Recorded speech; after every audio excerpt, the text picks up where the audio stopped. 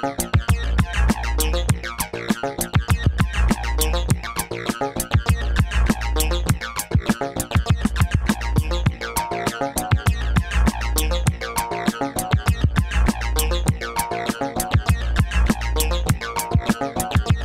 my name is Ken Spector with livingeco.com, and I'm here with the principal architect for CEDG Design. His name's Carl Welty. Hi, Carl. Hi, Ken. Nice to meet you. You're here because you're an architect with a company that has built eco designs for the last 30 years. Yes. And can you tell me a little bit more about that? I'm a new partner, I should say, but our firm has been doing sustainable design since the 70s. It grew out of an academic program at Cal Poly Pomona. It's now called the Center for Regenerative Studies, or the John Lisle Center for Regenerative Studies. Our firm was founded by one architect and one landscape architect who worked with John Lisle to develop it. So this is why the firm's been doing these really great green projects before green was green. Yes. And the principles are the ideas behind this are what we call just really natural common sense how you build. Yes. And how cultures built before, just before LEED, but before the energy grid. So we look for lessons in history on how to build energy efficient buildings because people were building these buildings before oil and before energy. So there's lots of lessons to be learned from those people. We had talked a little bit before about the community that you were building. What makes this community different from other communities, and what would you like to talk about in terms of how to make a community more sustainable? Well, this particular project is a 92-home subdivision in Claremont. It's in the suburbs, but people are still building this way. Yes. But this is a project that was finished in 1987. So if we do our math, that's 24 years old. But it's a project that would be enviable by any LEED standard. But it's a project that the developer saved money. He probably saved $400,000 or $500,000 in development costs because it was the way they designed. I hope you can see it. But the streets are designed on oriented east and west, which is primary for maximizing potential solar gain. Okay. And I learned recently documented that from the California Energy Commission, by just getting the orientation right, which is long buildings east to west, your energy is 30 to 40% less. That's without doing any additional solar design features.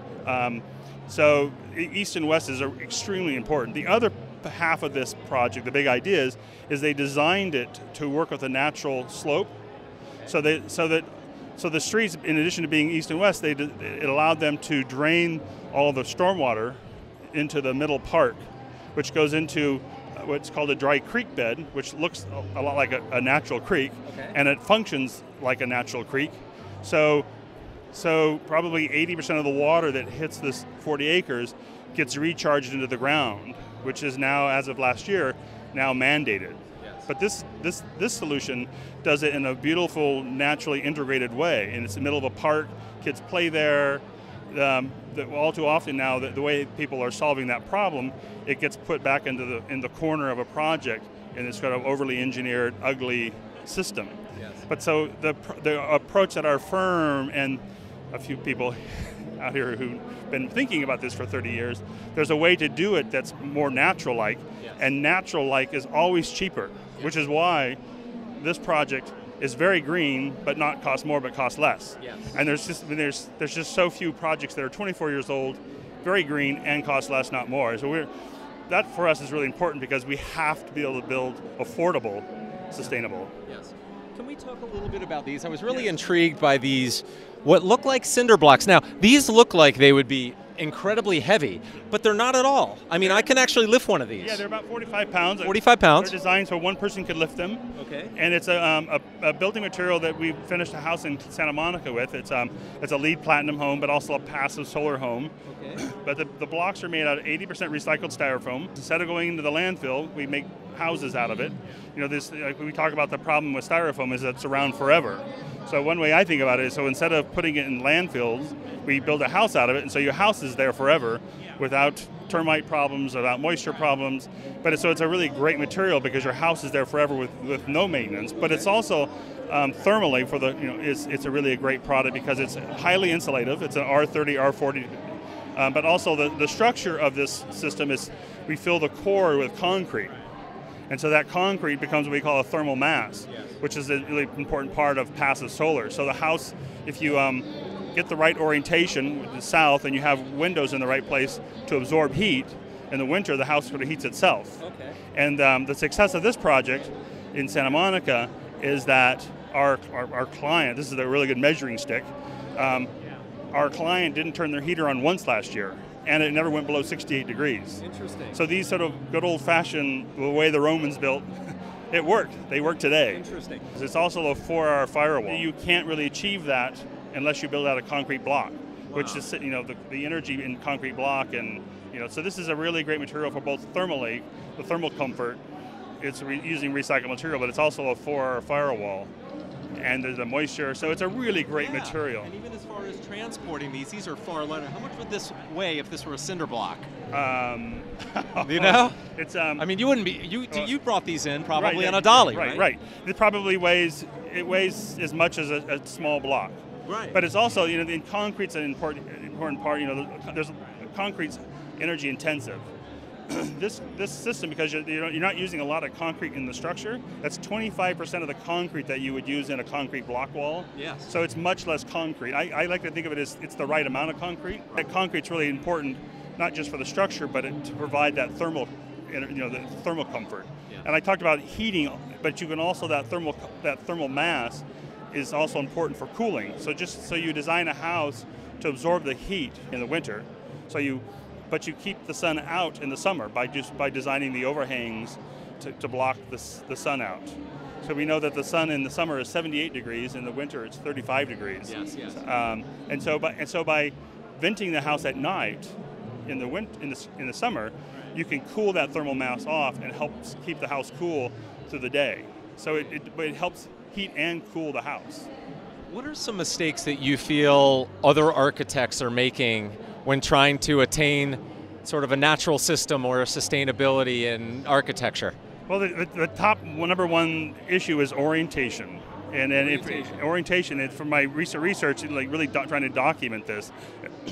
And this comes from the California Energy Commission. Just getting that orientation right, you're going to reduce the energy by 30 to 40%, which is it's pretty significant. And but just by turning the same building around the right direction, you can reduce the energy by that much.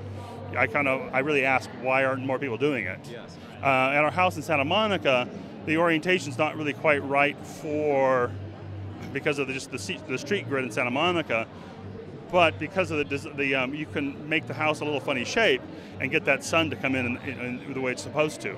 Right. It's sort of a zigzag sort of shape. Right. But so you can work around. If the site doesn't have really great orientation, you can work around that. Our culture relies, we have always relied on more technology than less technology, and we think it's important to ask about appropriate technology. You think of the envelope as an energy system. It's not just something that you build like a refrigerator and then you use a smaller heating and cooling system that uses less energy, and that's great. But if you design it with just a little differently, then you don't need that at all. I mean, you really can build, particularly in California, you can build so that most of the thermal comfort comes without any additional energy input. To me, that just makes a lot of sense. Right. This orientation question. If you're thinking about it in cars, if we could do one thing to a car that didn't cost anything extra, but increase the gas mileage by 30 to 40%, we would all do that. Right. So my question is, why don't we do that with buildings? Can you tell me a little bit about what I see here? This looks very unique as a structure. What is this? It looks a bit like the Flintstones, I think. Yeah, like the Flintstones. So what is this? This is a project that our firm is designed and building in Claremont. The original structure and construction technique was developed by a really wonderful Iranian-American architect named Nader Khalili, and his foundation is called Cal Earth. And we're building this for a Claremont-based nonprofit who tried to work with Nader Khalili, but unfortunately passed away. But so we're now in the process of building this, and it's the second time this structure has been built. The first one is in Hesperia, but it is made out of earth-filled long sandbag tubes that are like sandbags, held together also with barbed wire. Okay. And so is the earth collected from the site? Yes, the earth is the building is collected from the site, which that in itself is a kind of a profound idea. I mean, the idea that all the lumber and the steel and all that stuff is not shipped from somewhere else. It's you collect the dirt from the site and you fill a bag and you stack them up. You kind of stack them up like when we were kids. We rolled the clay and you stuck them together. It's really very much like that. It represents this idea of building just from what's like local. We talk about like eating locally. This is really local. This is the dirt is from the site. Yes. This project is also exciting as our client received a grant to build it because she convinced them that the carbon footprint, the emissions during the construction process will be much less than a normal construction. And so we have to measure that. So what we're also doing is we're documenting or developing procedures how to document the total carbon footprint. So when it's done, we're going to really have very carefully worked out calculations to say this is the carbon footprint. We're not going to be guessing, and we're not going to say it's carbon neutral or it's that. We're going to know exactly how much because we're monitoring. When a machine runs 3 hours a day, we keep a log. It's run 3 hours a day. And because the 90% of the structure is dirt from the site, the carbon footprint and the emissions will be much less. I mean, the emissions. I mean, if all that the lumber that gets trucked in, all that's not there now.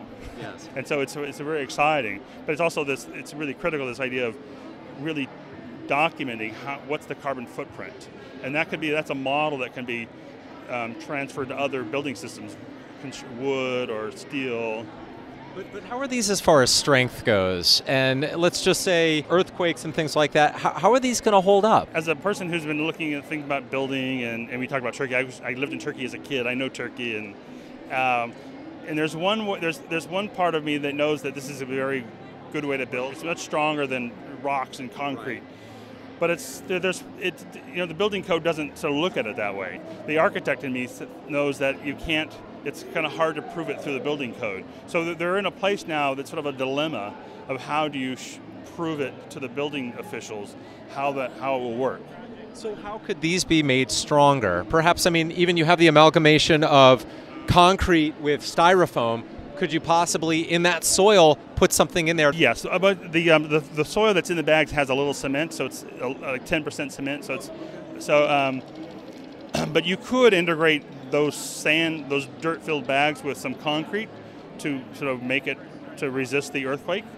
And we looked at that for this project, but our engineers have figured out a way to convince the local building department that it will be okay. Okay.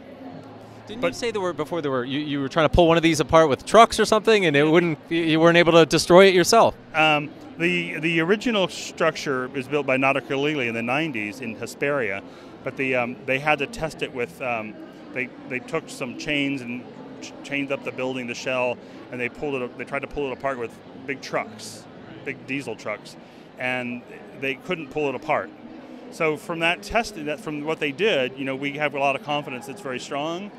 But it still doesn't satisfy the building code the way you have to test building materials. And essentially, if somebody came up with $250,000, they could do a lot of tests on shaker tables, like every other building system that's approved has to go through. Yes. So if somebody came up with a lot of money, they could test it, and then probably they would get their ICC number, and then everything would be okay. But they don't have that $250,000 to test it, so that's kind of. The reason I bring that up is not to put it down, but I think it's genius. Absolutely, it's really an amazing. It's I would invite people to come out and see it, and it's really profound to watch them build it because. When will this be finished, by the way? It's going to be finished probably in 6 months easily.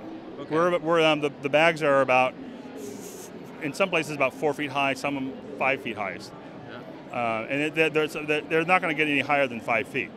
And what do you think is amazing about watching this being built? What's different? I mean, I can see in my mind a bunch of people putting some soil and a little bit of cement in nylon bags, and then creating the bricks, and then creating the structure. What is it? What is more than that? Well, there's I was at the site 2 weeks ago for the first time, and it was really profound. And as an architect, I understand how it all worked.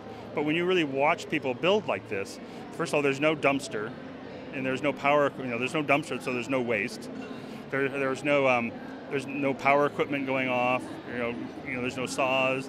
So it's really just this kind of this thing happening in a dirt field, and people are really dirty. And there's something beautiful about people working honestly throughout the day and just really being really dirty. And these people who are building it, they're very passionate about this way of building.